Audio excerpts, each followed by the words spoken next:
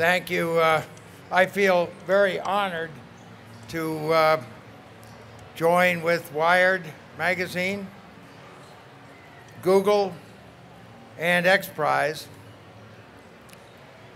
And I came back from Korea especially to be here today. And it's a pleasure to be with all of these gentlemen today to celebrate the launch of the Google Lunar X PRIZE.